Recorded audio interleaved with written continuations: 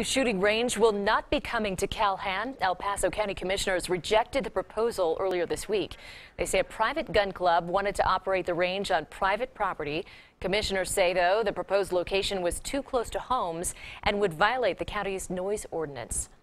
A proposed gun club owner had about 8 or 10 people come in and testify for the need for this gun club in El Paso County. But I thought it was interesting. I asked almost every one of them where they lived.